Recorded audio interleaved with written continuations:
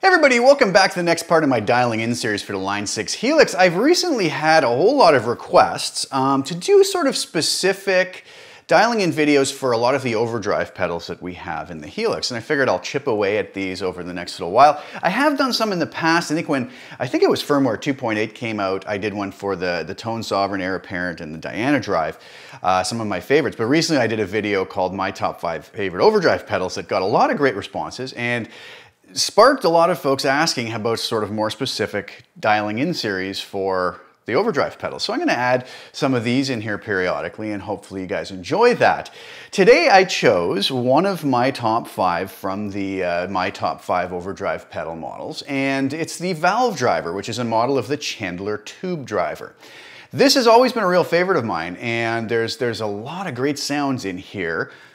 Really depending, as with a lot of overdrive pedals, what amp we use it with or pair it with. And today I'm going to do something a little bit different and hopefully interesting and hopefully eye-opening in using it with numerous amps and comparing those, as well as taking a look at the parameters. Not that many parameters on this, but what they kind of do and the sort of extremes, what they sound like at the parameter extremes, so we kind of have a better idea going into it what this pedal is capable of. So without further ado, let's go over to HX Edit and take a look. So here's what I've done. I have created my my template, or I've loaded my template in there. I have turned off, and in fact, I'm just going to remove it altogether. I usually, as most people know that watch my channel, I use the LA Studio Comp at the end. Not that I don't want it there or don't like it there, but I don't want any compression coming anywhere in the chain to kind of take away from the potential compression we hear from the overdrive pedal. I mean, it could go there. It's probably not going to make that big a deal, and kind of splitting hairs at this point. But I'll get rid of it just so that we're hearing just the compression characteristics of adding more gain from the Valve Driver, okay? Now, if you'll notice here, I have some settings on it already. 5 on gain, 5 on bass, 3 on treble, and level on 6. You know, that's what I kind of, in my messing around, settled on here. And we'll remember those settings and come back to them. Let's also take a look at what else I've done here, though. I've set up 3 snapshots. One's called Marshall, one called Fender, one called Matchless. And I have a Brit Trem Norm amp with these settings, okay? I have with a 412 Greenback 25. I have a second snapshot with the Tweed Blues Norm with a 410 Tweed P10R. And then I have a third snapshot with a Matchstick Channel 1 with a 212 Match H30. And you know, what I've set up here is a 121 ribbon on the Matchstick. On the Fender amp is a 121 ribbon. But on the Brit Trem, I was liking it with the 57, which I don't use very often. But it wasn't about getting these different amps to sound even close to the same. It was more just about getting a sound that I was kind of like, wow, this is cool. I really spent no time on it. I pulled it up, I made a couple tiny adjustments, and I went, okay, these tones are cool. Here's the Marshall tone I chose, here's the Fender tone I chose, here's the Matchless tone I chose, and I'll see what sort of the same settings on the Tube Driver do with each. But let's first of all do this. Let's take a listen to what the sound of each of these different amps are without the Tube Driver engaged. So first, here's the Marshall setting.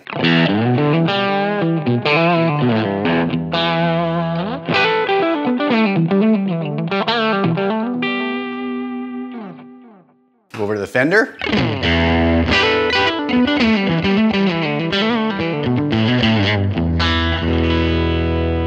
And finally, the Matchless.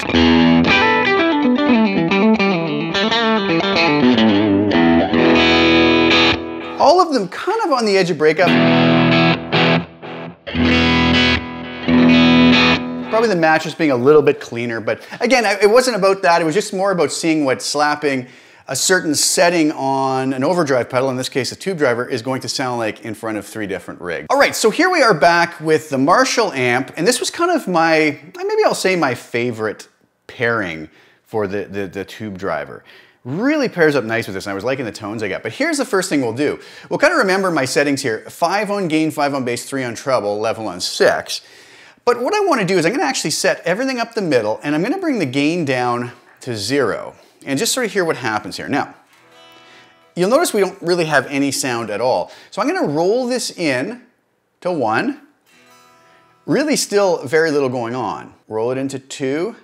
Okay, we finally have some sound back. Now let's turn that off. we notice it's quieter than the actual amp. So I'm going to come over here and I'm going to bring this level up to maybe 8.5. So we're somewhat in the same ballpark with the overdrive pedal on or off. Now you'll notice the tone characters. Here's it with it off. There's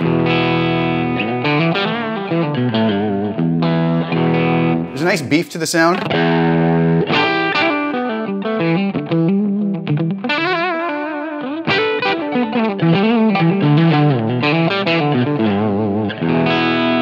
With it on.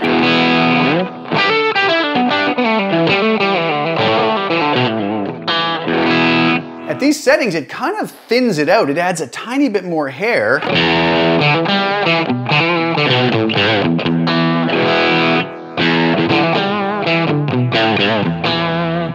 Much more high end to it. I don't know if I really like it like that per se. It's adding a tiny bit more distortion, but it's more acting as a tone shaper here, which is kind of interesting because this is one way we can use overdrive pedals. To just bring the overdrive in so it's almost not affecting how much overdrive we're getting out of the amp, but more just to use the tone control. So let's see what these tone controls do. First of all, let's do this. Let's bring the treble all the way down to 0 and the bass all the way down to 0. See what happens?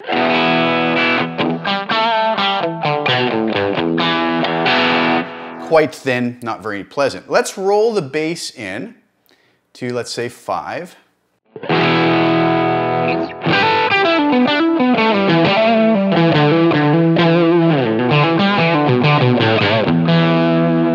Now let's go to the extreme on it.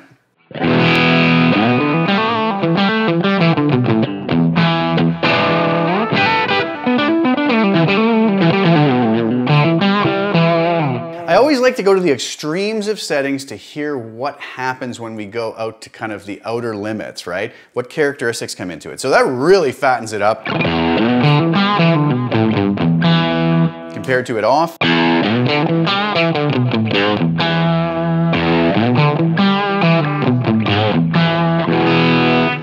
Come back to maybe 7, 7.5.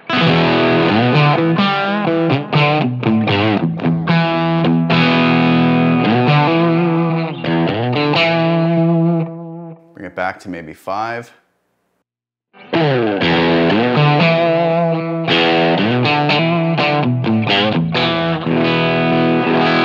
Again, acting more as a tone shaper.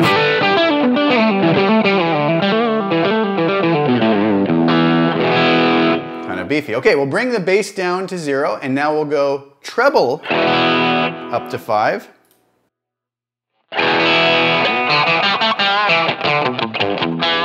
As to be expected, it's thinning it out. Let's go up to 10 with it.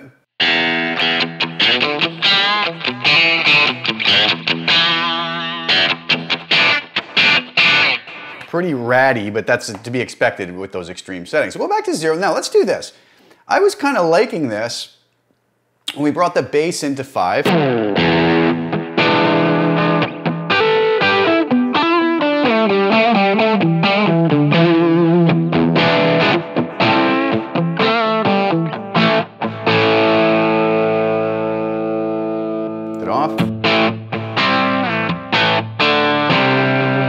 That is darkening it up.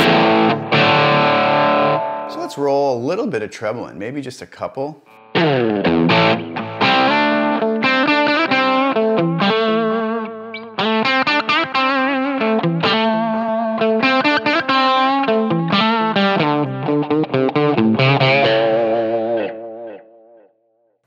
Okay, so we'll leave it there for now. This is with it off.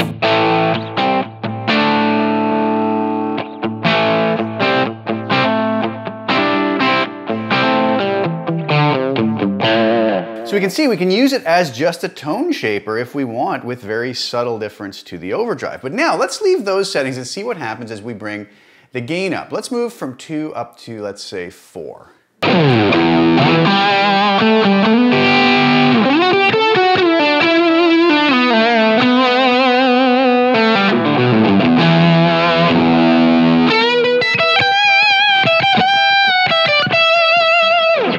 It starts to darken up a little bit more. Let's go to 5.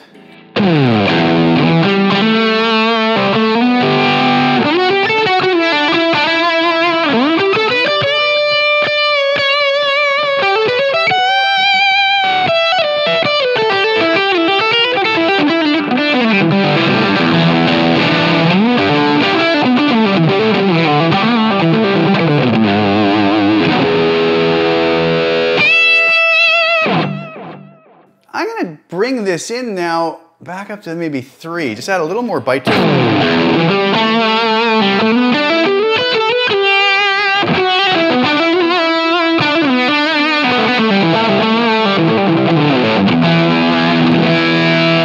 Let's go to a real extreme on the gain. I really find as we go up, the notes really start to compress on the pick attack. And maybe it's more of a feel thing. I don't know if you guys can hear that, but let's go all the way up to 10 here.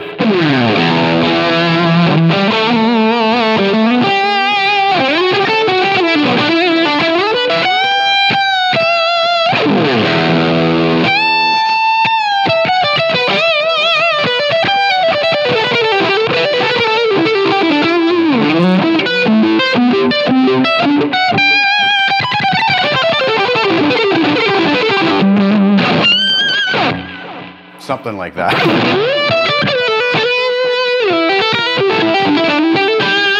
I find that gain setting a little heavy-handed, but let's come back to maybe, I don't know, 5.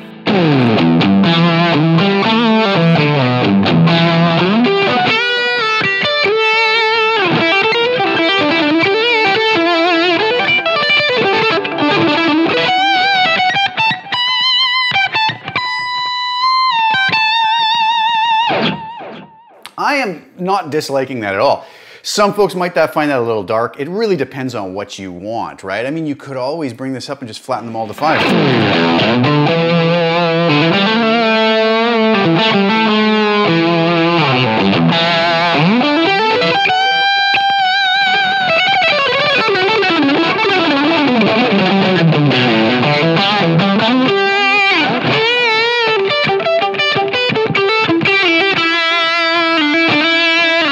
But I'm going to go a little bit darker on this. And like I said, let's bring this back to 6. I believe these were the settings I had when we started off.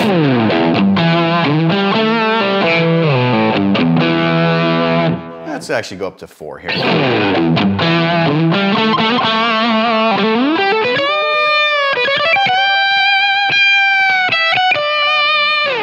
I'm liking that tone. All right, let me save that. Now, with those same settings, let's hear how that compares if we take that Chandler Tube Driver with those exact same settings and plumb it into the Fender Tweed Blues norm. And that's going to sound like this. And really listen to how the overdrive characteristics completely change and sound much more like the amp that they're with.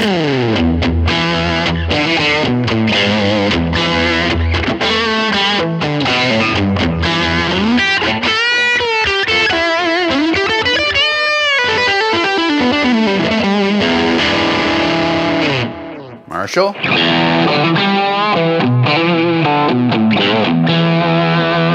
Fender.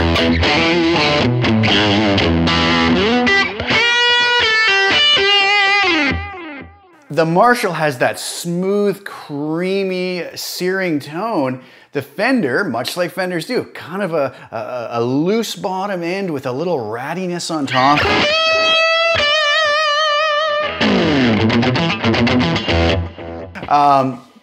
You know, it really does take on the characteristics of the amp it's with. So the same settings on the Tube Driver, but completely different outcome depending on the amp and tone we're using it with.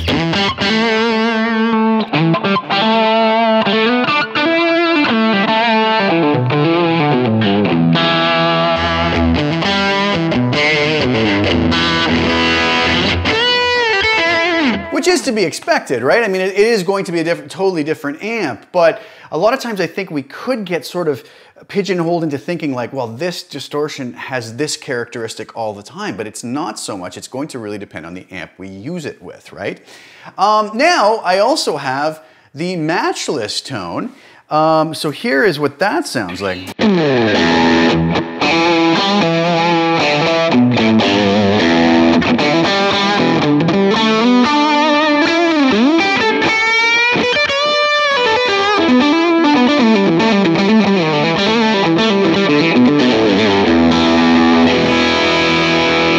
Compare that with the Marshall, sorry.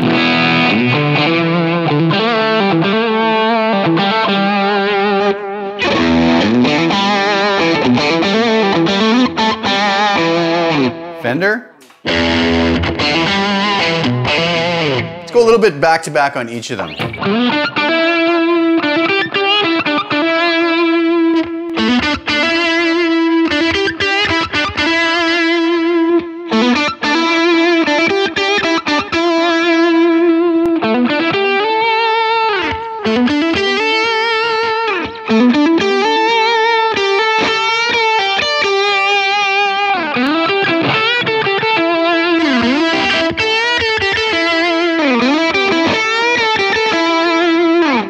So again, you know, very usable tones, all of them, but very different tones, all with the same settings on the overdrive pedal. So it's a little bit of food for thought to think, you know, we can get a lot of different sounds of these overdrive pedals depending on what we pair them up with. But I think it's important to do what we did today, where to go into the extremes of the different parameters on the particular, you know, effect module we're using, or distortion pedal, whatever it might be, and sort of see what those extreme settings do. Put that away in our memory bank so that next time we're in the need for something like that, we can kind of get there a lot quicker, right? So, I don't know, I hope you guys found that enjoyable. I hope it was interesting. I found it really fun to mess with these with different amps, and it's good experiments you can do on your own as well with different models as well, to sort of see what sounds like what you're hearing in your head and what you need to come out of your monitoring system. So it's going to be very different depending on the guitar you're using. I'm using my Godin Stadium here with single coil pickups, single coil Godin pickups. This guitar is fabulous. You know, Godin does such a great job making these amazing instruments at such reasonable price points, and it just plays like a dream. I haven't even touched my